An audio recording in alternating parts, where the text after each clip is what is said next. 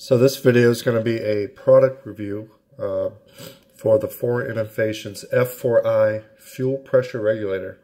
So this is their top shelf Mamma Jamma regulator. So first I'm just going to go over some of the differences and benefits of this regulator and what you can do with it. Alright, to kick it off, it's an all billet CNC construction. It's all really top of the line products. If you haven't had experience with Fore, they don't mess around when it comes to quality and design. So, good stuff. So its adjustable base pressure is from 25 to 70 psi. And your adjustment screw is on top. It has a lock nut, so you would loosen that counterclockwise and then use a hex key to fine tune. It's a fine pitch thread to tune your base pressure, and then you lock it back down with the nut. So that's how you adjust pressure. When you do adjust pressure, you want to do it with the car not running, so no engine vacuum, when you're using a boost or vacuum map reference on the port here. And we'll go over that in a little bit. But so it's got a ceramic coated stainless valve inside.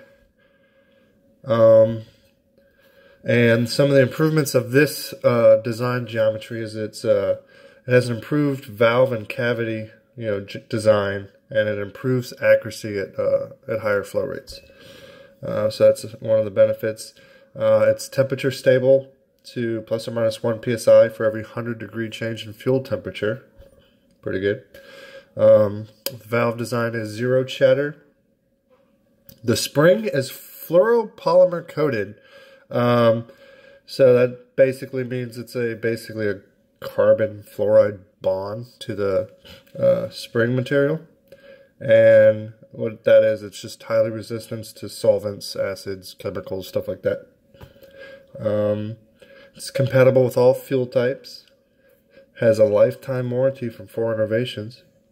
And the diaphragm is also a fluoroelastomer Nomex design.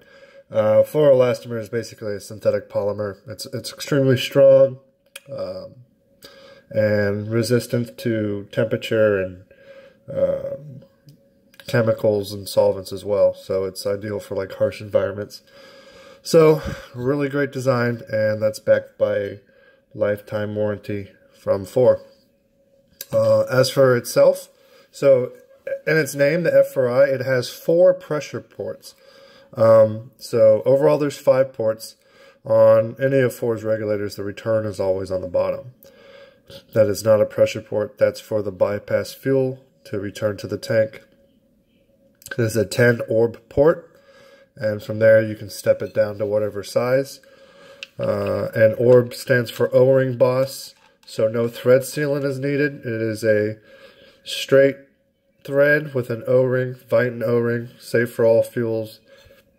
And there's the return with a 6A male adapter. But you can do 10, 8, 6, whatever you need for your flow rate, your setup. So that's your return port, and then the 4 pressure ports like I noticed. Now, 2 are 10 orb, 10A and orb, and 2 are 8. So the ones on the far sides, so you got 10, 8, 8, and 10. Alright, so those are your 4 pressure ports. So from the pumps, from the tank, you can come in and then out to rails in any kind of configuration you want. There's a lot of flexibility with this regulator. And most common times guys step up to this one is when they're trying to run a full 10A in feed. You're making a lot of flow, a lot of power, triple pump setup. You'll come in, well, depending on how you're set up. If you're going to the rails first, your 10A in line to your rails or however you have it set up, and then use the 10A and pressure ports and then whatever size return you need. Or guys will run it in the next popular way is a deadhead, or where the regulator is before the rails. And so you can run a feed in, whatever size you want. So these are 10 orb. Here's one of their fittings for a 10 AN feed. And then you could also adapt to a 8 AN, whatever size your feed line was, or 6 AN or whatever. But if you're using this guy, you're likely using 8 AN or 10 AN lines.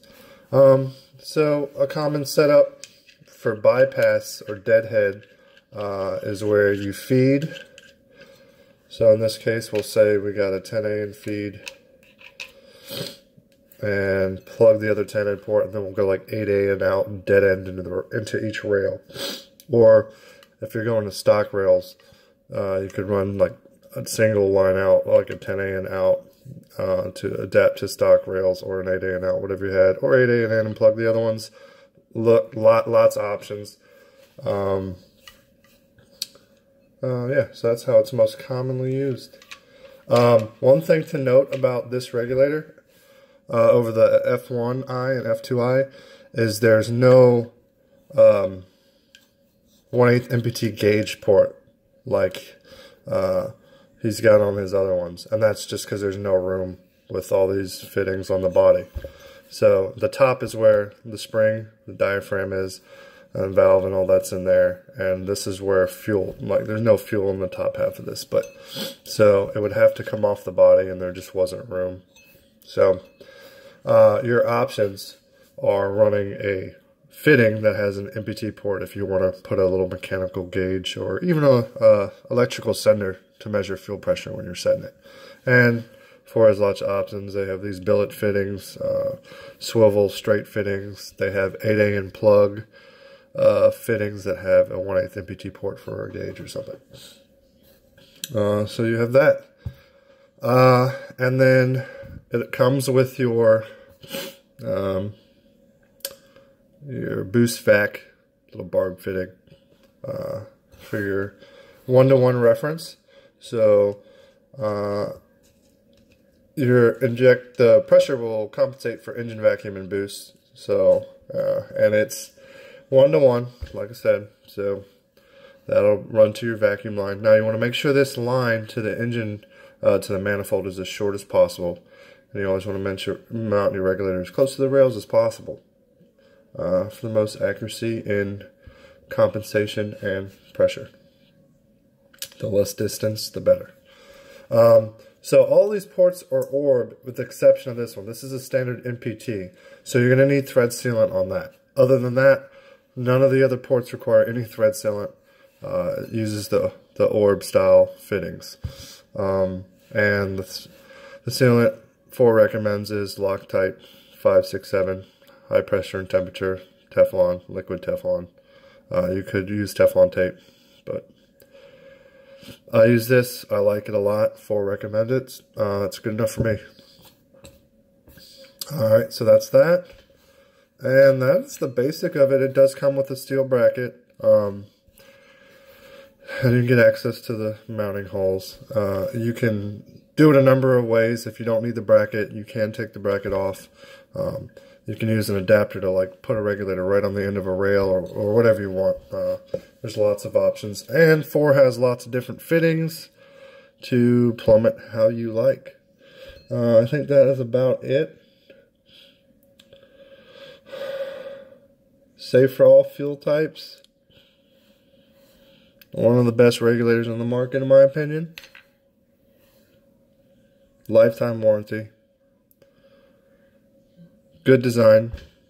So, yeah, there's the F4i regulator. Pretty much all I have to say about it. If you need a deadhead or you're going to 10 AN or looking for a serious regulator for big power, this is what you want. So, it's a good choice. So, if your Mustang uses fuel or you know someone that does, check us out at S&H Performance. All right, thanks.